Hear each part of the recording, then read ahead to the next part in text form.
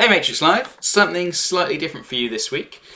We asked the community to provide video demos of their projects and the things they've been working on. So, we've got 5 people who've come forward to submit videos. Oleg will present his Matrix home automation setup. This uses Opsdroid, Home Assistant and the Reminder Malbot. Nico gives a selection of smallish features in the Neko client that he works on. That's Nico from Neko.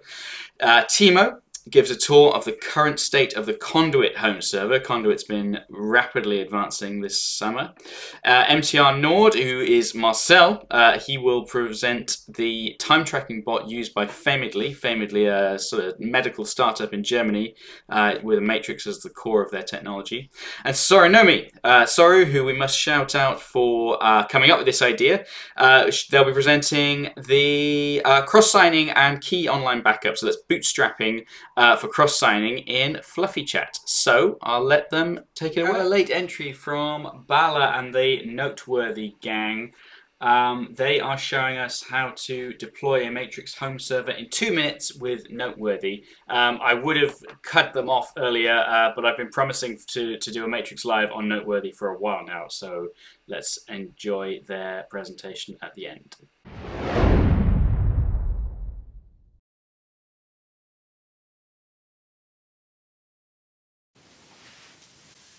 Hi, I'm Oleg Fixel.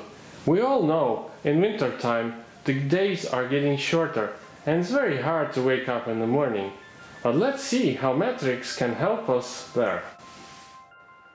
I created a bot based on Opsdroid Home Assistant skill. This bot can be configured using a config file and it can trigger scripts and automation in Home Assistant. There is a documentation how to set it up. Now let's see it in action. There is a help command showing available commands, and we can run each command and see parameters that are available for it. So now we can run a command with a parameter, and this will trigger an action on the Home Assistant side. We have another bot here, which is Malbot Reminder. It can send you messages at a particular time. Let's set a timer in 1 minute. Here we go. Now let's combine the 2 bots. The Reminder bot will tell the Home Assistant bot to turn on the light. We see the light is off. And in 1 minute, one bot will trigger the other. We will not wait for 1 minute, we will just speed up the video. Here we go. Now we see, now the light is on, and we see that Home Assistant gradually increases the brightness over time. We can also control the kettle from here. Let's set a timer for the electric kettle to heat up to 90 degrees.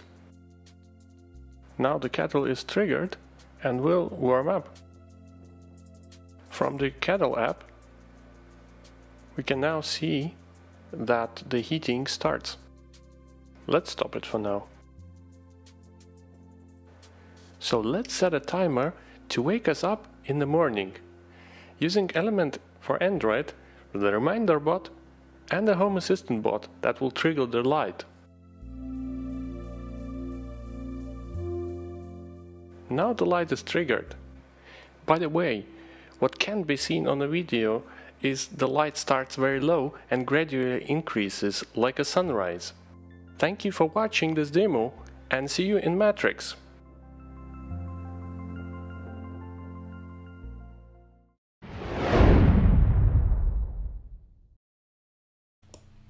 Good morning everyone, Nico here from Neko. I thought I'd use this opportunity to show off some smaller features that I didn't make a video of yet, because the bigger features I already usually make a video and that's in Twim, so I'll show some smaller features now that you didn't get to see probably. First of all, you may see that I have left some space here. We can fix that by running another Neko, because why just run one Nico if you can run two Nicos? No, jokes aside, sometimes you need to use two accounts, or you want to test something or so, and then it's useful if you can create a second profile and run another instance side by side. And that's what we basically have done here. Those are two different accounts that you can use to send messages in, between. Like another thing that we recently worked on is you may have seen that when I hovered here that something happened. It actually shows you the file name now if you hover over an image, so that you can check if that is actually the file that you were referring to, or maybe those files just look the same but are not actually the same file. Another thing we worked on is some time ago it was added that you can complete emoji, like when you type red heart or so, it will complete that and do a red heart emoji in the chat. And we added now that you can actually see the emoji in color next to it, so that you have a clearer picture of what you are actually trying to send. Similarly for usernames, those are also now cleaned up a bit to look nicer. Then one thing I added quite a while ago, but is one of my favorite features still, is when you send an image like this one. It will take a bit, but after it's sent, you will see that there's a colorful preview here that looks approximately like the image, not actually that, it's not that good of an approximation, but it shows you the image that is sent over Federation long before you can actually see the image, because Federation has some lag and your home server may be slow. And so you have at least a placeholder here that shows you what you can expect to see before the image actually arrives. Then for my last trick, what I actually have hidden here is that my username here is actually Nico on the home server nico.im. And that is a home server that we intend to make public somewhat soonish, when we figured out some other stuff, where you can then register if you don't have a Matrix account already, or you don't like matrix.org. And we then can then put this home server in a README, so that if people don't have an account, they can use that to register. Yeah, that's approximately all that I have, and I hope I see you again soon.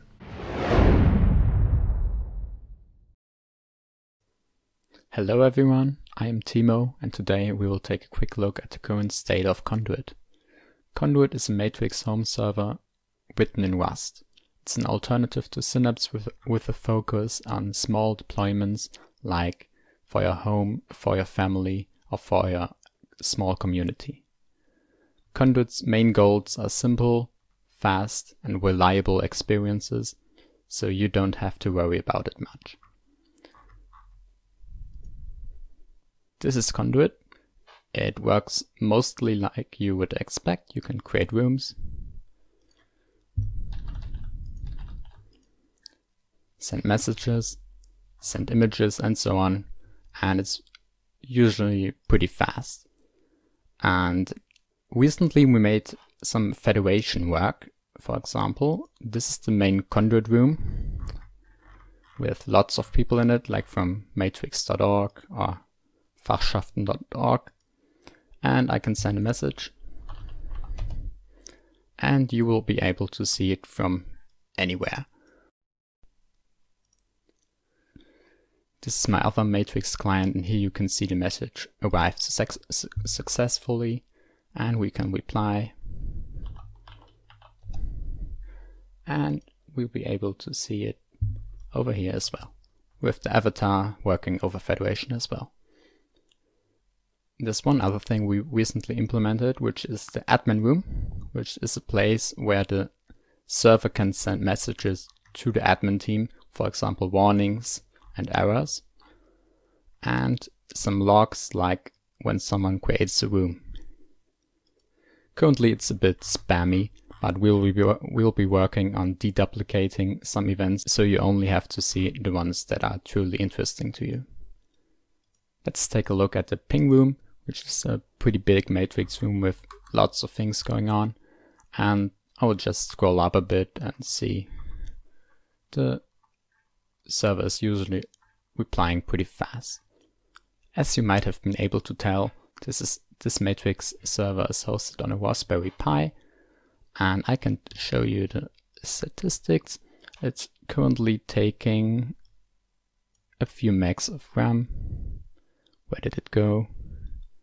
There it is. Let me kill this. So it's taking 55 MBs of RAM and not a lot of CPU bandwidth. You can see the server is not loaded at all.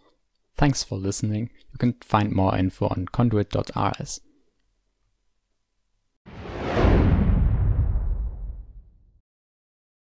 Hi, I'm Marcel, and most of you know me as MTNord probably, and I'm going to give you a small demo on the time tracking bot by Family. It's a bot designed to track work time at Family. It's designed with the German regulation in mind, so we need to save it 2 years, so we decided to opt in for Postgres as a saving format. And we do want to provide a CSV export. It's written in Rust, has a small setup to do, and let's do the demo. I've got a demo bot, and if we create a room, you will see that it's built, it's supporting end-to-end encryption, and it auto-joins.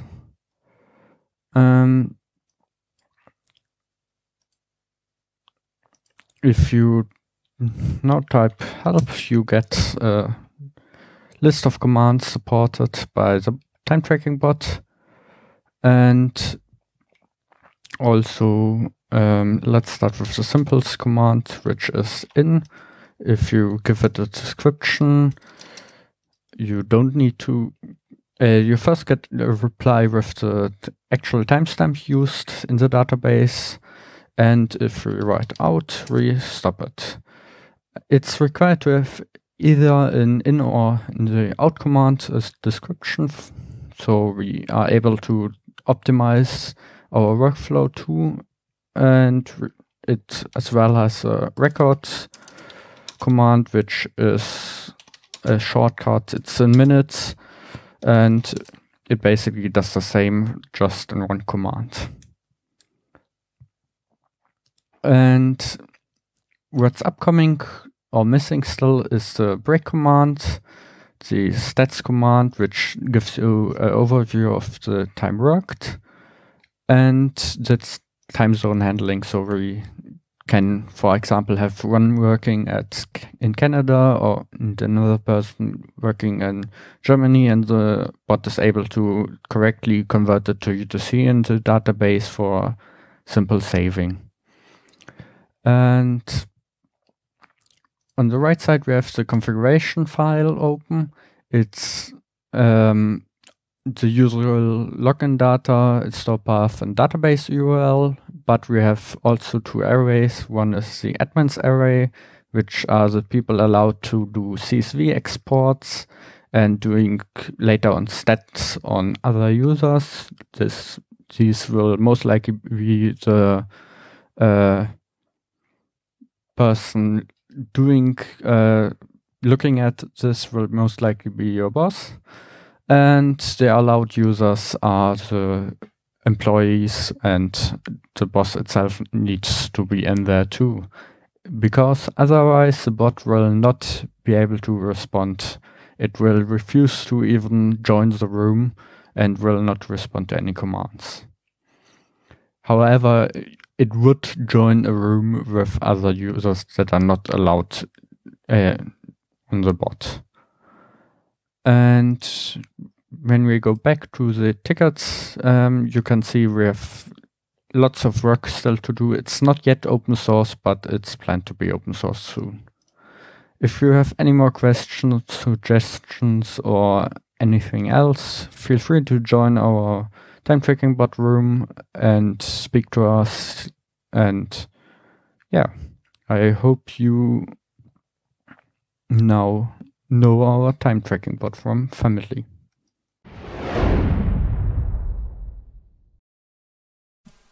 Hey, Zora here. Today she wanted to show you the work she's been doing on bootstrapping.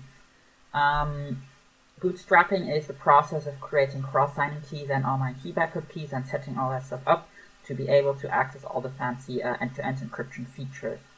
On the left here, Fluffy Chat has had cross-signing and bootstrapping since quite some time already, but it never had the bootstrapping, so always it always just told you, hey, use Element to bootstrap, which, well, you can easily set it up in Element in the settings, security and privacy, and then you can set up cross-signing and the like. But you can't do that within Fluffy Chat yet. We can see here, if we go to DevTools on Element, in the account data, there's only m.direct, push rules, and breadcrumbs, so nothing with SSSS yet, which can be all bootstrapped here via this development build of Fluffy Chat. So if we go there to the settings and start the procedure, here, it of course detects, hey, there was no SSSS yet, so we need to set a new passphrase. We're just going to call it test for now to keep it simple. And now it creates the key for SSSS, which we should be able to see now. If we go here back and explore it again, we can see it created a secret storage key and set it as default. Now, do we want to set up cross-signing? Yeah, of course we want to use it. For that, you need to enter your login password again, and here we can see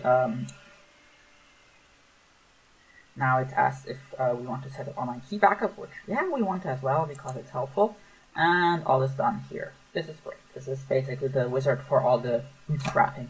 And if we go now here in the account data again, we can see that it also created a master cross-signing key, self-signing, and user signing, and mega own backup key, which is great. Yes. Now we can, of course, because we have cross-signing set up, just go to our S06E02 test room and verify our other device, whichever this one is. Which one is this? Security and privacy.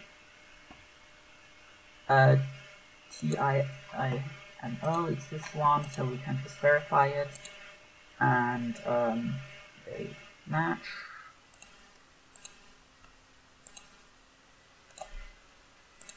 Now we should see that here in the settings, security and privacy, cross-signing is set up, the keys are cached locally and they work out. The cross-signing keys are also cached locally as expected, because by the verification the generated keys were transmitted from Fluffy Chat to Element.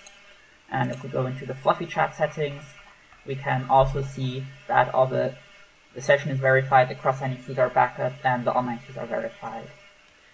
Now, this wizard is pretty powerful because it can also change your recovery passphrase.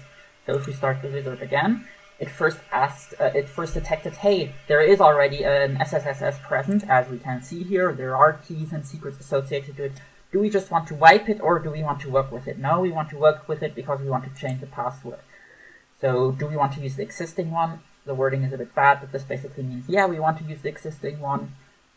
Yeah, using the existing one would mean setting up in the existing one, but we do not want to use the existing one because we want to create a new one with a new passphrase. So nope. Now we first have to unlock our old one, with which the password was just test.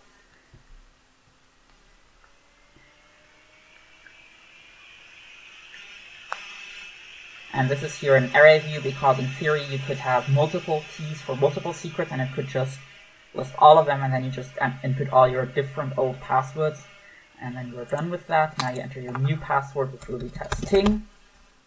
And now we create that.